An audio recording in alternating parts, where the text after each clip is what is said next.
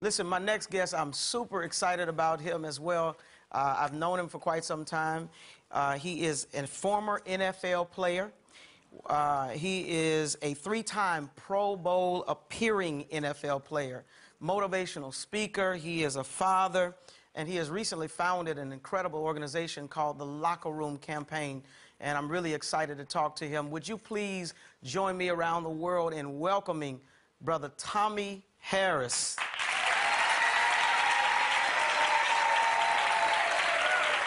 Bless you, man. Thank you for being here today.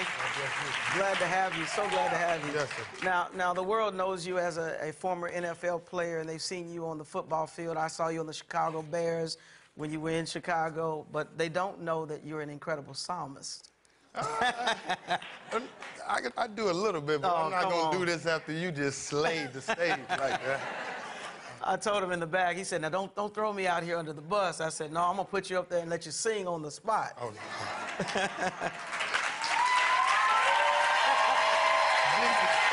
got some help. Now, honestly, there is a message that I know it's a testimony, actually. Revelation 12:11 says, we overcome the enemy by the power of the blood of the Lamb and the word of our testimony. Yes, sir. There's an incredible testimony that I know you have to share with the world. 2 months after being married, you lost your wife very tragically. Yes, sir. And you all had children. Yes, sir. So tell me, how has your faith held you, kept you, and helped you to navigate through such an awesome loss in your life? I'd say my faith, first off, let me say that I was the best at everything. Number one at getting drafted, number one at going to Oklahoma University, number one at, so I never was really tested. I knew God in a good place. I didn't know him when things didn't go the way I wanted. Oh, wow. Wow. So at this time in my life, my faith is stronger than it's ever. Wow. And it's been tested. I would always ask God when I was in college, like, God, I want to know you this way, and I want to be able to walk into a room and people would really feel the anointing of God coming to this place. And you got to be careful what you ask That's God it. for. Yes, sir. And, yes, you do. And my whole thing is that no means that I am perfect, no means that I am perfect, but every day I have awakened with a quenching to God, like, what do you desire from me? And after losing my wife went to have a breast reduction in Oklahoma, and she was doing it for Valentine's Day, getting ready for our big wedding. We ended up getting married January 1st. And something told me, I was playing in San Diego, and God said, why don't you just marry this woman? And everything, you know, when you're a man and you're going through a relationship, everybody's telling you about what you love. Yeah. And it kind of makes you drag your feet a little bit. Yeah. Kind of makes you, so at this particular time, me and God just started spending more and more time together. I was by myself in San Diego. My wife was pregnant in Chicago. And I remember her flying down to come visit me in San Diego, and I said, man, let's just get married. Let's go to the courthouse and get married. Wow. And I got married on New Year's. And after that, my wife went to get a breast reduction to fit her little dress. And she, you know how they, yeah, she wanted to look good. And the wedding was in July 8th. And she called me. She said, come down to Oklahoma after the wedding. We're going to go out. We're going to have a blast. So I'm getting on the plane to go meet her. And I find out that she's unresponsive. And I'm like, how's she unresponsive? It's a breast reduction. She should be in and out. But she ended up having a brain aneurysm. Wow. And at that moment on the plane, I remember taking off on the plane when I got the news to go meet with her. I remember God just saying, do you trust me? And in that moment, man, tears began to run down my face, and every tear meant something to me. And every tear begins to speak to God. Like, I remember on my knees asking God that, God, I want to feel you, know you in another way. And I want to, so God said, do you trust me? And every tear made sense. Like, don't panic. Trust in God. And from that point, my whole desire in life is to show people to appreciate breath. Wow. And at 28, I pulled the cord on my wife. At 28, I pulled a cord. I had to decide whether she is going to be a vegetable or should she go on. And God said, let me handle it. And we decided to do what we had to do. And from that point on, I told God, from every day of my life, I would show people to show their loved ones, give them the flowers while they could smell it.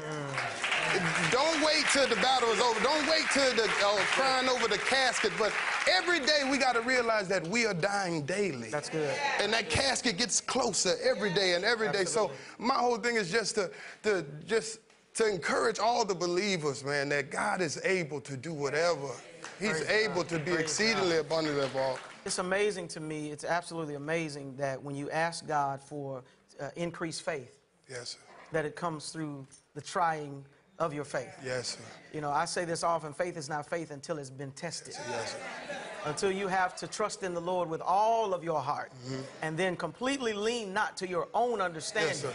Because his ways are not our ways, his thoughts are not our thoughts. As high as the heavens are from the earth, so are the ways of the Lord from us. When you really are in that position that you have nothing else to depend on but God and his word, that's it. That's when your faith really becomes faith. And what you're saying means so much to me now. Praise God. I can understand it. You know, when you haven't been tested, you just hear these words. But when you've gone through something, when you've gone through something, and you know that, but I'm here to encourage everybody that in the dark times, we've been made to endure and endure and endure. And I think my message to all the men and all the people of God is that we need to know how to prepare for these struggles. We need to be prepared for these things to come. We've been made to endure for the night, but your joy comes in the morning. So that's what it is. I'm going to keep going and going until the morning comes. I'm going to keep going for God. So let's talk about the preparation. You said we need to prepare.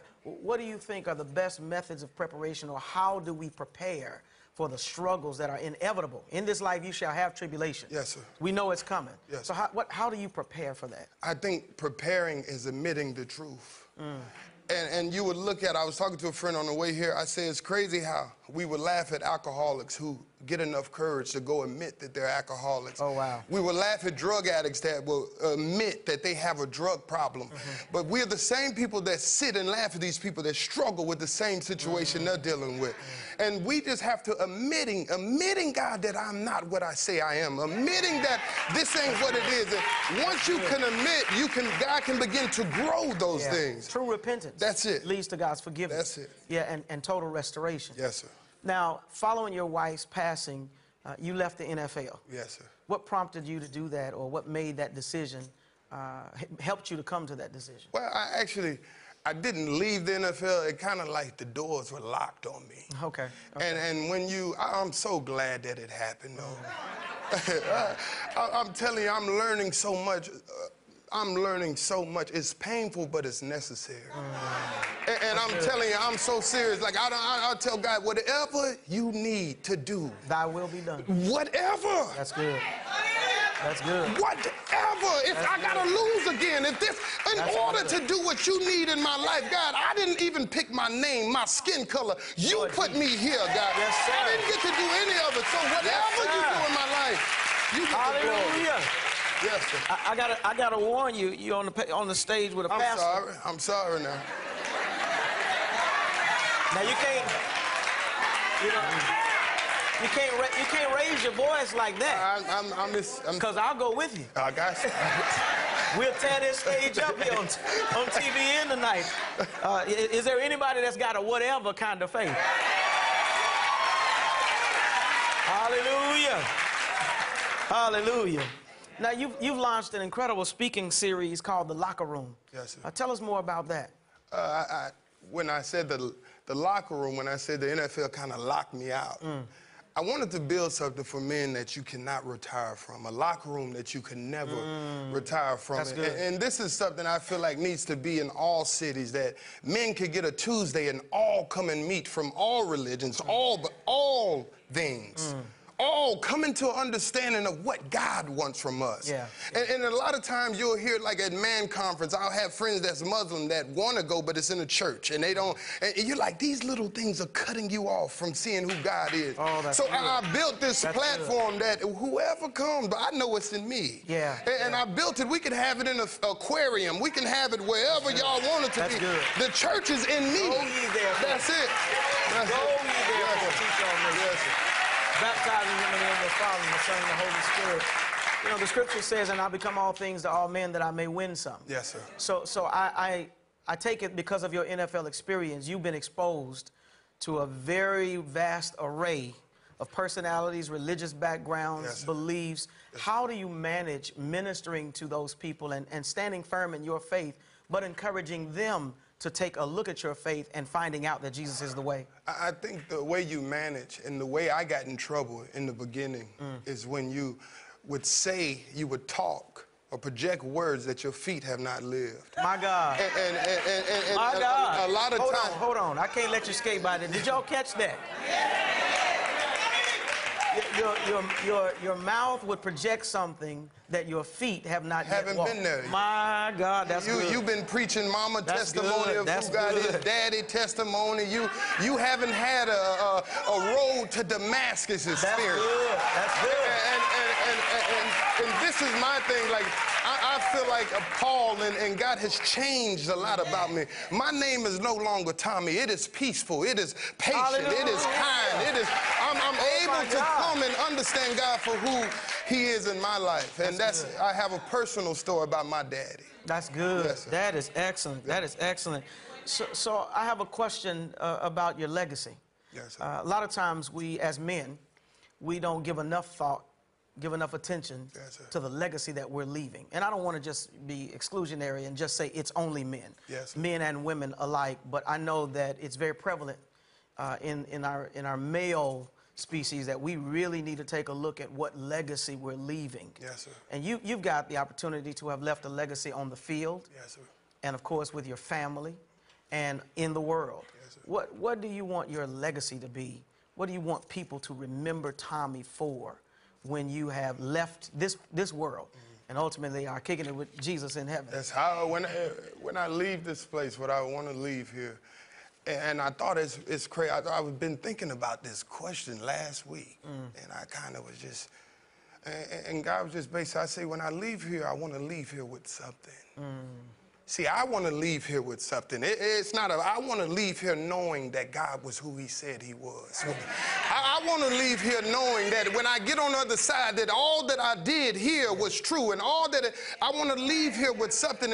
And my legacy, I want them to know that I was just a beggar telling other beggars where the bread was. My God. That's it. My God. That's it.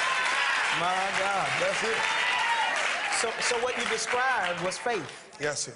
What you described was faith. Yes, you know, you want to leave here grasping hold of your faith. Yes, sir. Tightly holding on to the faith, to defend the faith. Believing, yes, sir. Yeah, you know, I have finished my course. I have fought a good fight. When I read that particular passage of scripture, I got excited when I started doing some research and found out that what we was really talking about was I have defended the faith. Yes, sir. I have protected the faith. There's a whole lot that comes against people. Yes. In general. There's temptation, there's trial, there's the enemy who roams throughout the land seeking whom he may devour. Yes, and we've had to defend our faith. It's hard to maintain your faith, especially you could attest having gone through what you've gone through. Yes, sir. What method do you encourage other people to use? How do you encourage them to defend their faith, to protect it? Because we know that the enemy, through doubt, through disbelief, through all of the things that he throws at us, he wants to steal that faith. Right. How do you protect that faith? Protecting the faith. I would just say keeping it at God's feet. That everything that we have, see, we don't have to protect what God has given us. My daddy gave this to me. Like, he gonna watch over whatever. Like, that's the thing we have to learn, that there's nothing the enemy can do to hurt us. He comes, he's a plot, he's a ploy. These are all smoke and mirrors. And if we can really just learn to endure through it all, whatever it is, whatever it is in our lives, I don't care. You are not your mistake. And as long as your chest is still moving and your body is hot, you could keep growing. You can keep moving. And that's pretty much it. It's getting up and going over and over. In that movement is showing everybody that you trust God. That's good. It's more than enough. And I want to do more walking than I do talking at this point in my life. That's good. Yes. That's good. If there were a lot of people who grabbed your message and made a determination that they wanted to put their faith into action, Yes, sir. how much greater would this world be? It's amazing, and I think it starts tonight. Hallelujah. Now faith. Yes. Now is the time of salvation. That's it, right now. There's some people around the world who may be struggling with their faith. Yes, sir. Struggling because they're going through seasons of trial and the enemy has attacked them. Life has simply challenged them. Yes. Doesn't necessarily have to be the enemy. Yes. Death is a part of the transition of life. Yes, sir. And you've gone through these things. Can you just speak a word, look at that camera right there, and just speak a word to encourage them, but also let them know that Christ died to save them? Right. I just want to tell all the believers, that's like Pastor Smokey said, that Christ came and he died. And that every day you wake up, that you keep that on your mind, that the price is already paid. And every day of your life is a gift. It is a gift. Tomorrow may never come. So what you do today matters. If you've gone through grief, I ask myself this question, God didn't put me in that casket with my wife. So there's something that he has to do still in me while I'm here. And I want to tell everybody that if you've gone through a struggle, if you've gone through anything, just trust and know that God is able. Yes, he is. He is able to do exceedingly abundantly above all that we can ask or think. That nothing in this world is personal. It's all a part of God's kingdom business. And if you're in the kingdom, God, you say your will be done, and then we leave it there. You don't try to figure it out, but this ain't happening. You trust and know, and you put your money where your mouth is. And you allow your feet to line up with your words, trusting that God is going to do exceedingly abundantly above. Yes. And that's the faith. You take faith and you throw it and you say, God, do it. Take it. And I'm telling you, when we can take this thing and throw it to God, Yeah. He does wonders with it. And that's it. Just telling those to never give up. Yeah. Constantly trust God. And I want to tell everybody, really, like, as you see your chest moving, and as you feel the breath coming out your body, just know that at every moment, God didn't have to put it back. He didn't have to put it. So let's not waste our breathing on telling people off or complaining or when we breathe, make it count, make it purposeful. When I go home at night and I get in an argument like we all do in relationships and different things, to fix it before it ends, and you just have a way of. You take it one day at a time, a day at a time, a day at a time, and God continues to show up. And I promise you, he'll make a way. Praise God. Come on, let's praise God.